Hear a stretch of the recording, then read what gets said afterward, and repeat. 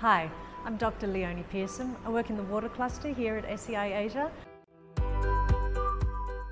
We look at the intersectionality of gender and what that means with all sorts of other issues, such as it's not just women. Women are different. Women are breadwinners, they're irrigators, they're farmers, they have so many different roles, they're mothers in life. And as such, we look at women and how that actually plays out.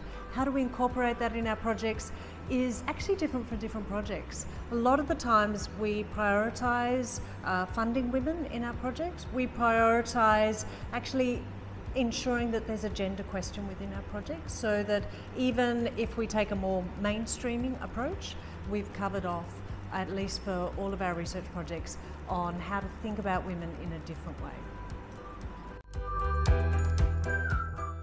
By 2030, 50% of the world's population is going to be under water stress. That means they're not going to have enough water. So when we know that women are already underrepresented in their access to water, their rights to water, and their voices heard in water decision making, we actually have to change the status quo. Firstly, we're actually looking at upskilling our technical capacity. So we're looking at trying to find data that's disaggregated so that we understand both community water use, but also about how women use it, or how minorities use it, or how different ethnic groups use it. The second thing that we're also trying to do in that sort of technical space is look at doing more analysis and using different sorts of data that might be available and seeing if we can integrate it, such as traditional hydrometeorological data, and putting it with some of the gender disaggregated data that we can find across the country.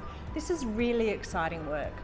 Along with that more technical side, we're doing a lot more stakeholder engagement in our projects. So we're actually finding out from the beginning, what are the issues that women need in their water allocations, and how can they make sure that they're incorporated in the sorts of data that we collect, so we've got data that's useful for women on the ground in water decision making.